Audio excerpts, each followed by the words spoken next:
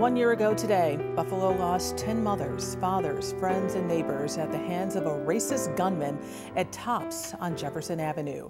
Buffalo will never forget Catherine Massey, Hayward Patterson, Celestine Cheney, Andre McNeil, Marcus Morrison, Pearl Young, Geraldine Talley, Roberta Drury, Ruth Whitfield, and Lieutenant Aaron Salter Jr. Thank you for joining us as we continue to reflect and remember. I'm Claudine Ewing. Tonight, the community came together to support one another.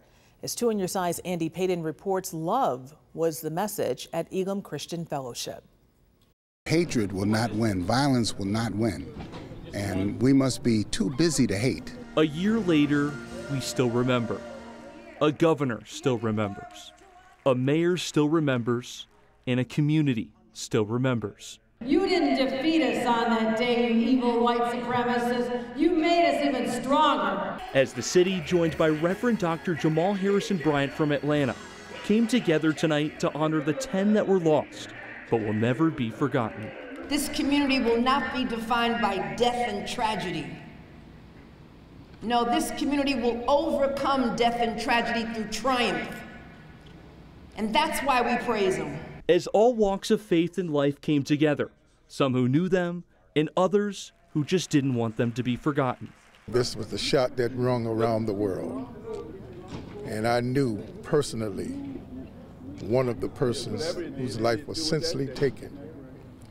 She beat brain cancer only to fall at the hands of a bullet. Bullets that changed the city forever, whose power leaders are trying to reclaim. But are they done?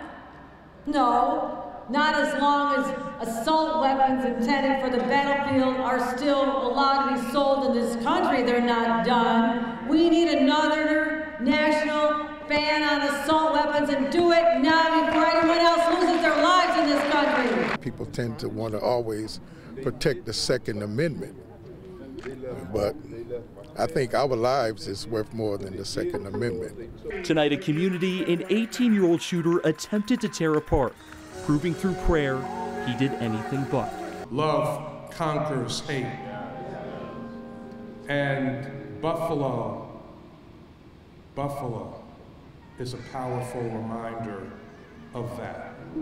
In Buffalo, I'm Andy Payton.